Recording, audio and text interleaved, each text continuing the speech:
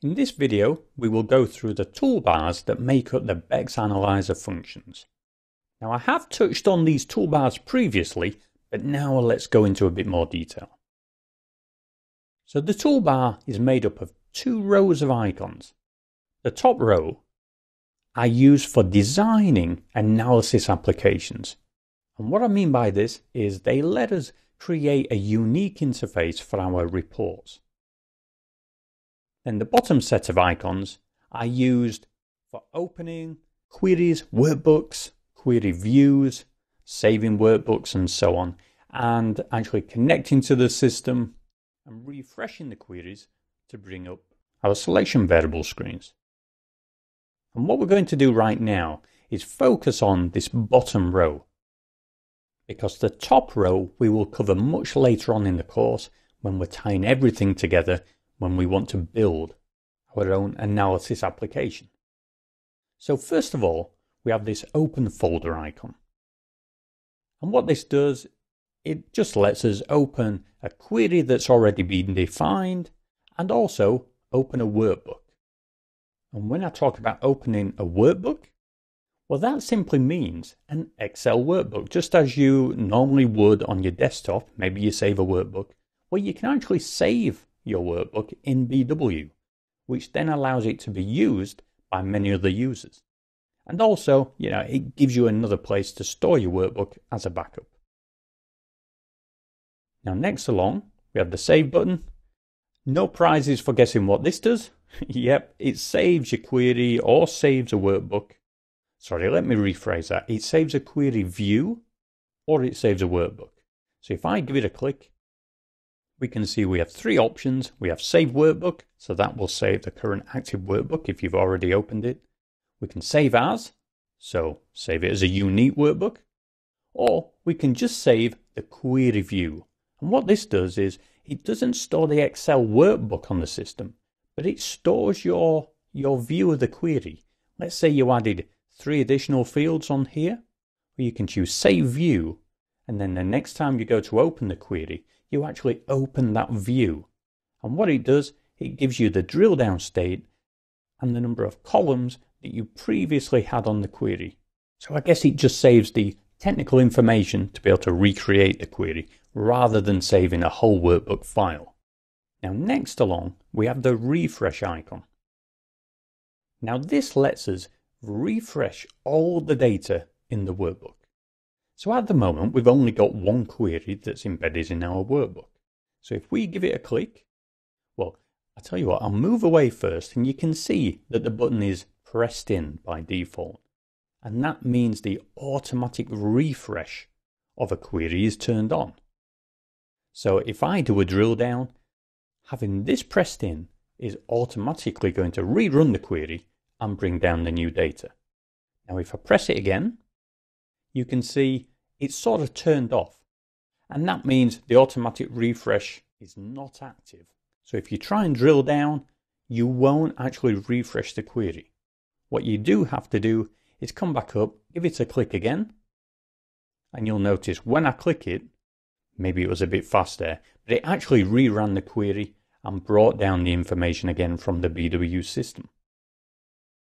But one thing to keep in mind, this refresh, if I had 5, maybe 10 queries all embedded in this workbook, we can give this a click, turn it off, turn it back on, and then it will refresh the data for all the reports.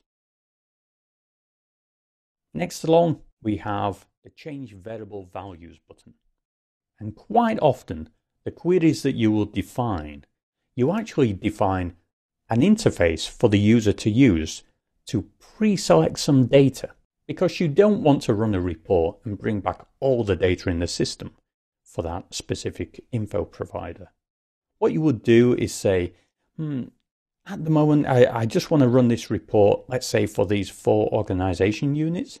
So you would have a selection screen, just as you would in a normal SAP system, where you can enter the values for these 4 organizational units, run the query, and then it will just retrieve data for those 4 values. Now on this query, I don't have a selection screen set up, but we will come back to these. You'll be creating selection screens yourself, you'll see me create them. And if you're familiar with the SAP at all, you will be very familiar with selection screens. Next along, we have this little, I guess, tools icon. Got a hammer and a wrench there. I'll give it a click. And as you can see, we have the option to create a new query. We have Bex Broadcaster, which is grayed out. And Bex Broadcaster, we won't touch on it in this course, but that allows you to send reports out to people in your organization as long as it's configured properly and you have the necessary SAP licenses. SAP do charge additional for this. Next, you have the planning modeler. We won't touch on that much either. That's for a specific part of BW where you want to actually save data inside an info cube rather than just reporting on it. We have the Bex Report Designer, and that's for creating reports that have sort of pixel perfect layout designs. So maybe if you're designing a form to be printed, you would use the Bex Report Designer. We also have the Bex Web Analyzer, and as I mentioned in one of the previous videos, even though we have the Bex Analyzer in Excel here, there is a version for the web.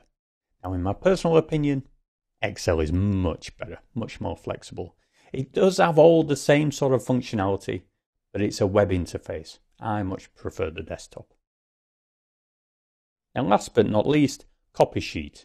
And that just enables you to copy a Microsoft Excel worksheet, which will result in a duplication of the one you select.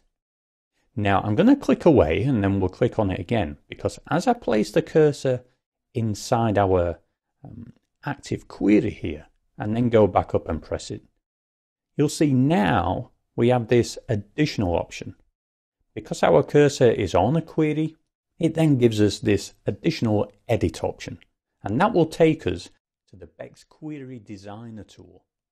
And yep, we're going to spend a lot of time on that.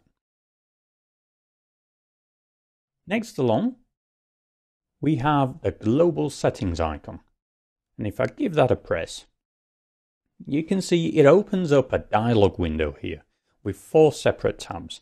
And there are lots of settings here that you can tailor for your own personal preference. And you can see we have behavior at the top. And it shows the number of objects in local history. This is if you're familiar with your web browser, it keeps web history and so on. Well, the Bex Analyzer also keeps information in its memory, in its local history, and you can configure it appropriately. And I don't want to go into too much detail about this global settings box, because all you need to do is have a play around. It really is just changing the way the Bex Analyzer reacts for your own personal preferences. So for example, you could, if you just open up Excel by itself without using the Bex Analyzer icon from your start menu, well, this will force the BW plugin to load automatically. Here you've got display messages from the BW system automatically, show messages for problem analysis, and so on. It's just a case of you playing around, seeing what you want to turn on and what you want to leave switched off. Now, my own personal preference is I hardly touch this at all. There really is no need. I'll go along the different tabs and you can just see the options available. There we go. Not that much to it. Next along, we have this little connections icon. Even though the little tooltip is saying system information, that's right, but really all I use it for is connecting and disconnecting from the system. So if I give it a press, we get this dialog box coming up. It shows us information about our connection to our SAP BW system. We can see the client, the username, the language, and so on. And as I go along, the specific information just about the connection. But like I say, all I really use it for is when I want to disconnect from the system, but still keep my Bex Analyzer open. I would just click disconnect. And once I do that, yeah, I might as well do it.